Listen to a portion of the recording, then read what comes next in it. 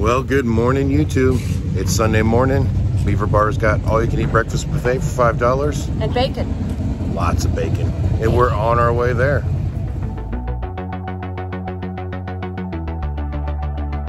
All right, everybody, it's just before 10 a.m. The breakfast was pretty decent. No bacon. No bacon, though. Yeah, we were a little disheartened about that. But anyway, looks like bikes are starting to pull into the Beaver Bar.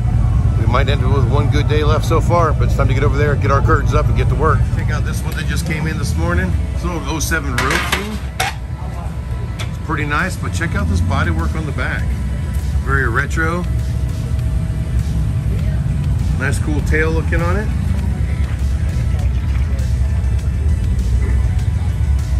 Something different you don't see every day. It's a good looking bike.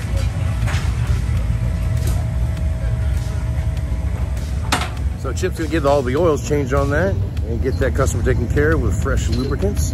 And we'll see what else comes in, but that's our first job for the morning. You know, the people like Monster Bright, they're not hanging out for the day. They're packing up, going home.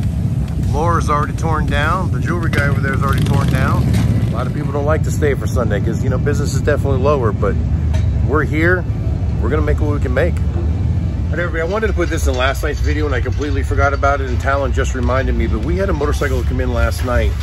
We found so much metal in the engine, and the bike was severely overheated. But check this out, it's pretty severe. So this is what came out of just the oil filter. And of course, when Talon drained the actual engine oil, there was quite a bit of metal in there too, and the magnet on the drain plug was just terrible.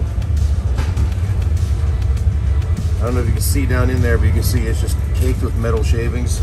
The bike seemed to run good. I got a strong feeling it's not gonna run good for very long. So I made sure to point all this out to the customer because this is how horror stories start, where people go, oh, I switched to AMSOIL and then my motor blew up. Well, this guy's motor is probably gonna blow up soon, and it's not the fault of the AMSOIL. We don't know what he had in there, but he's obviously using a cheap S&S filter. He's probably using some kind of cheap oil as well. Could be installation error, you know, whoever built the engine. I really don't know what caused it. Without taking it apart, there's really no way to truly diagnose it, but it's pretty nasty. Oh, the bike was so hot that what part of our procedure is once we change the oil filter, because on the Harleys it's pretty intricate down in that area, it's hard to get in there and wipe all the oil residue off that comes out as you change the oil filter. We usually use like a brake clean product and spray it all out. Keep in mind the bike had already been on the lift for about 20 minutes while Talon was doing the service, and it was so hot that when he sprayed the brake clean on there to wash all that down, it boiled and singed the brake clean off instantly the second it made contact. And that was after sitting for at least 15 minutes, maybe 20. Way overheated.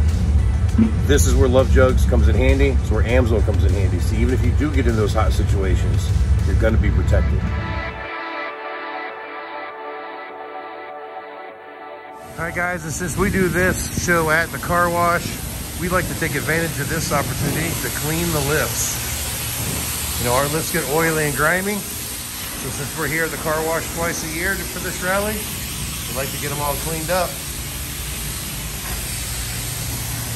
Once we're done, we'll let them drip dry, and then we'll re-lube all the articulating points, lube the cylinders. That way they'll be ready to go for the next couple of shows.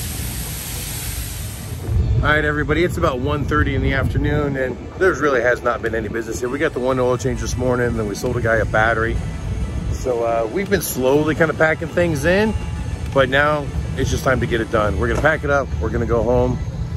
So I'm gonna set this up on some time lapse real quick so you can watch it all come down, get it loaded in the trailer, and hopefully we can go out to dinner someplace tonight, relax a little bit, and be done early.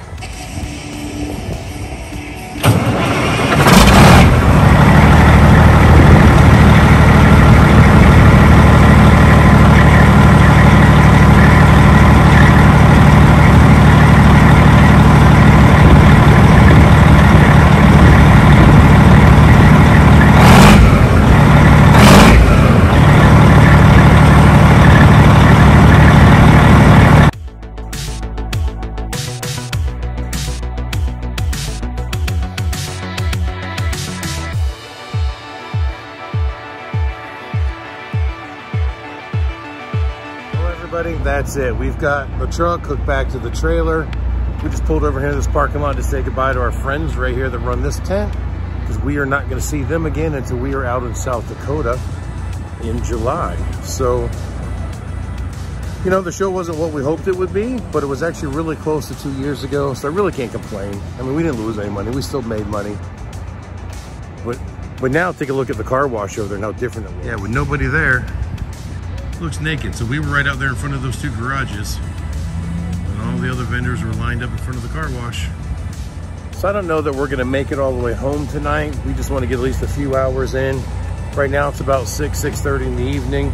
You know, we've been up all day, did a little bit of work, tore everything down. I don't know, if I get tired, I'll pull over and stop. If we make it all the way home, we'll make it all the way home. It's only like 7.5 hours from home. According to maps, it always takes longer with Goliath because we do have to climb a couple big mountains. It slows us down considerably.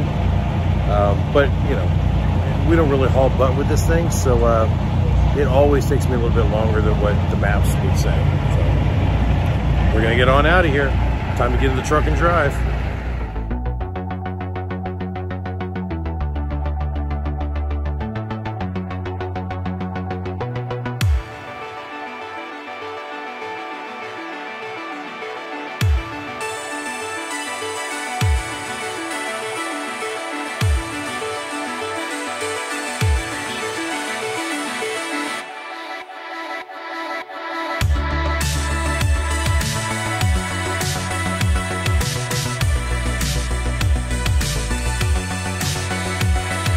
All right, guys, this one's going out for Bonehead Truckers of the Week. So we stopped at a pilot here at exit 82 off of Interstate 26, just north of Columbia, South Carolina. And this truck over here has been sitting here since before we got here. That one right there. It's not fueling. No hoses going from the pumps. Now I pulled in, I stopped to get fuel, had to run in and prepay, and then came back out, fueled the truck up, cleaned my windshield, did a walk around, kicked all the tires, checked all the chains, all that stuff. Then I pulled forward. Then I went back inside, got some coffee and a snack for the road. And the whole time, this guy's been doing absolutely nothing here. So let's make them famous. Let's put them on Say No to Bonehead Truckers. Circle Freight Lines. Truck number 2.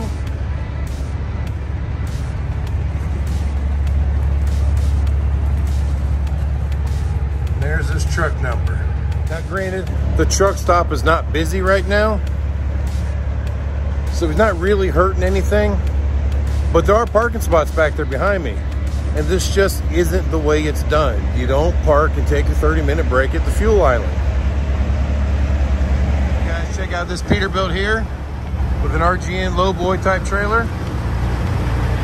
That's a good looking truck right there. I know it's a little bit noisy being in between two trucks that are running, but. All right, everybody. It's almost the end of the day. We are now in Waynesville, North Carolina. We're walking into the rest area here because we still have to do the drawing. And remember, there was a giveaway I announced about 10 days ago, and I said that we're gonna draw the winner at the end of the Myrtle Beach rally. Now we're going inside here, so we've got a little bit of light. Right now, oh, I didn't know there was gonna be music on in here. All right, we'll just do it in this little foyer area here. No music here. So what you see here, we've got the list. Katie's gonna cut that up while I talk for a minute, and then we are gonna draw the name. Now, if you entered into this drawing, you've actually got a very good chance of winning. Only 16 people entered. All right, so as soon as she gets those cut up, we're gonna do the drawing and find out who the winner of the $150 is. While she's doing that, like I said, we are in Waynesville, North Carolina. Man, it feels so good to be back in the mountains. The clean, crisp, fresh air. You just smell everything blossoming up here and whatnot. It's so nice to be back close to home. We are still about an hour and a half away from home. But the gorge that we go through to get home, some of you have seen it in some of my past videos. It's pretty tight and windy, and in the dark it's very difficult to see the tail end of the trailer and make sure that it doesn't get off into any of the little ditches. So I would just rather wait till morning to go through there. Plus, it's 1 o'clock in the morning right now, and we've been up all day, so we're tired anyways. I'd rather just get a good night's sleep and then finish the rest of the trek in the morning. Okay guys, so we've got all the names in the hat. Take a look in here. There they go. She's mingling them all up, mixing them all up, whatever you want to call it. And she's gonna draw a name. All right, baby, close your eyes and pick one. That one? All right, yep. So you open it up and you tell all of YouTube who won the money. John Simmons. John Simmons, you're the winner. Congratulations, John. John, so now it's up to you to contact me and tell me how you want the money. I can either mail you a money order, I can PayPal you. You can put the money towards a product purchase if you wanted to. I know that one of the subscribers, I don't remember who, said that they wanted to credit it towards a purchase of love jugs. That might have been you, might not have been, I don't know. But anyway, you tell me what you want. So guys, we're gonna go ahead and end this video now. I still have to go sit down and edit the video. And like I said, it's 1 o'clock in the morning and we are exhausted. So we're gonna get back out here to Goliath, get the video edited, try to get a little bit of sleep, and we will see you guys in the morning. So if you like the video, please hit the like button, share, subscribe with your friends and family. And until the next time I see you, keep those engines running. Training her.